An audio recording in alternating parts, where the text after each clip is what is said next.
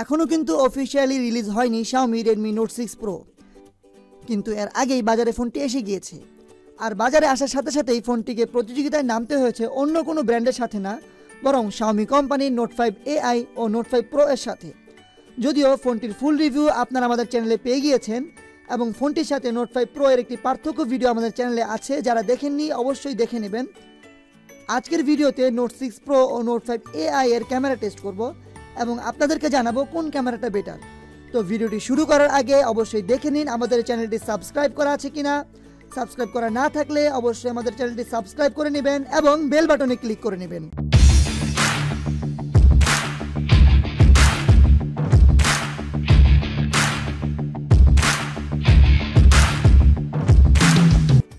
Hello বন্ধুরা, সবাইকে স্বাগতম তরল প্রযুক্তির ইউটিউব চ্যানেলে।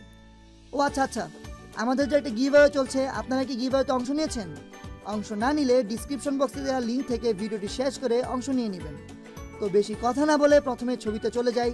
দেখা যাচ্ছে এই ছবিতে কালার কন্টেস্ট বেশি Note 6 Proতে, কিন্তু এর তুলনায় ডাইনামিক রেঞ্জ, হাইলাইট ডিটেল ও পারফেক্ট কালার Note 5 AI-তে।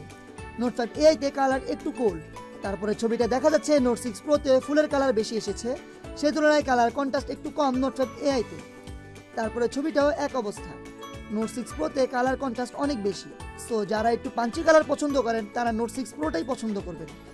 তারপরে ছবিটার হাইলাইট ডিটেল বেশি ভালো দেখা যাচ্ছে Note 5 AI-তে, সেখানে ব্যাকগ্রাউন্ডে লিনিয়ার ডিস্ট্রিবিউশন দেখা পাবেন Note 6 Proতে। তারপরে ছবিতে দেখা যাচ্ছে ফেস ডিটেল ভালো Note 6 Proতে, সেখানে Note 5 AI এর ফেস একটু স্মুথ হয়ে যাচ্ছিল, তবে Note 6 Pro এর ছবিগুলো একটু বেশি কালারফুল করে দিচ্ছিল। তারপরে পাথরের দিকে লক্ষ্য করলে দেখা যায় Note 6 Pro এর ছবিগুলোতে ন্যাচারাল আর কিছু থাকে না এবং বেশি কালারফুল ও কন্ট্রাস্ট বেশি। ডিটেলস দুটি ক্যামেরার মাঝে বেশি পাওয়া যাচ্ছিল Note 5 AI-তে। এরপরে ছবিতে ব্যাকগ্রাউন্ড ডিটেলও ভালো Note 5 AI-তে। এছাড়া Note 5 AI প্রতিটা ছবি ভালো পরিমাণে শার্প পাচ্ছিলাম। তারপরে ছবিটা একটা পোর্ট্রেট ছবি, এখানে দেখা যাচ্ছে এজ ডিরেকশন ভালো Note 6 Proতে, তবে কালার বেশি হওয়ার কারণে চেহারা হলদে করে দিয়েছে Note 6 Pro। তারপরে পোর্ট্রেট দেখা যায় একটু কম আলোতেও ভালো ডিটেলস ধরে রাখতে পারছে Note 6 Pro, এবং এক্ষেত্রে Note 5 AI থেকে Note 6 Pro এর পিকগুলো ভালো লাগছিল। তারপর কথা বলবো সেলফি নিয়ে। Note 6 Proতে সামনে দুটো ক্যামেরা থাকলো, এটা আসলে ছবির মাঝে খুব একটা পার্থক্য তুলে ধরে না, তবে ডুয়েল ক্যামেরার কারণে ব্যাকগ্রাউন্ড ডিটেল খুব ভালো পাওয়া যাচ্ছিল Note 6 Proতে। আর Note 6 Proতে ছবিতে একটু ভালো ডিটেলস পাচ্ছিলাম সামনের ক্যামেরায়। সামনে পোর্ট্রেট মোডে খুব একটা পার্থক্য নেই কালার কন্টেস্ট ছাড়া।